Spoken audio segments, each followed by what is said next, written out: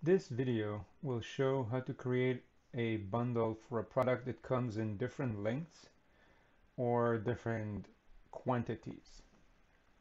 In this example, we're selling a UTP cable and we're selling it in different increments, 25 meters, 50 meters, and 100 meters. We're also offering the 50 meters at a 10% discount and the 100 meters at a 20% discount. Let's go to the back end and see how these products are set up.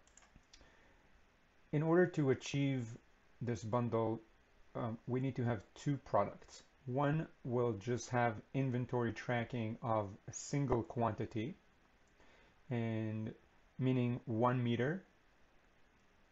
If you're not selling the product in 1 meter, you can keep this product hidden, otherwise it can be shown. And we also have the parent product, which has the 3 different lengths. Let's start with the child product, the single quantity. Let's say we have 1,000 meters in our inventory of this cable. So for the single product, the inventory tracking, we're gonna update the inventory to 1,000 and we click save. Next, we go into the UTP cable, the actual bundle product. Here we created it with 3 different variants, 25 meters, 50 meters, and 100 meters. You can have as many different lengths quantities here as you want, but in this example we're only using one variant group. You want to make sure that you're checking to manage pricing and inventory for variants.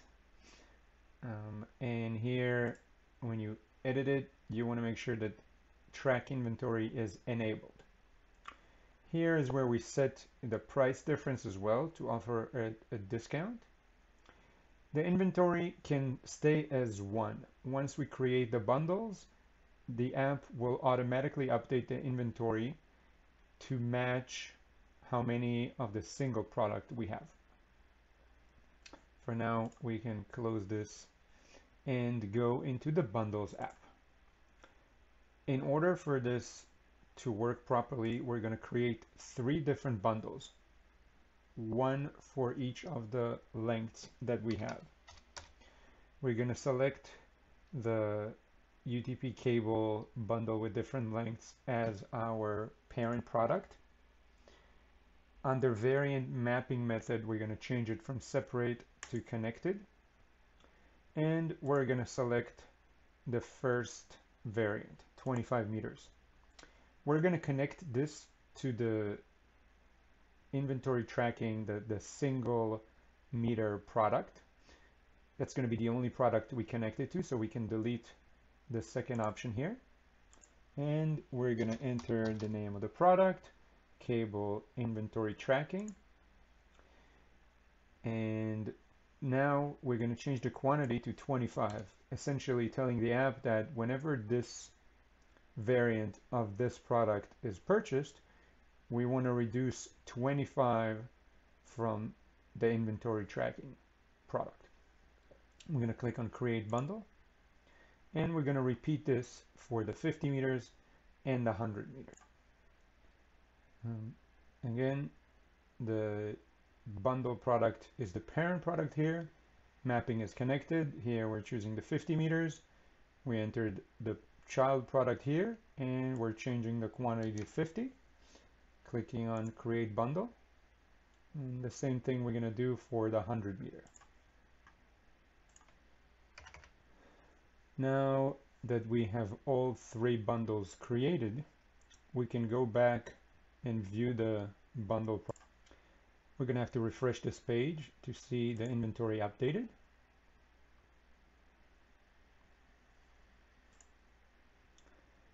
And as you can see, the inventory is updated accordingly. So we have 10 of the 100 meter options, which is 1,000 meters, 20 of the 50 meters, and 40 of the 25 meters. Now, let's say we want to update the inventory because we got another 500 meters. We're going to go to the individual product,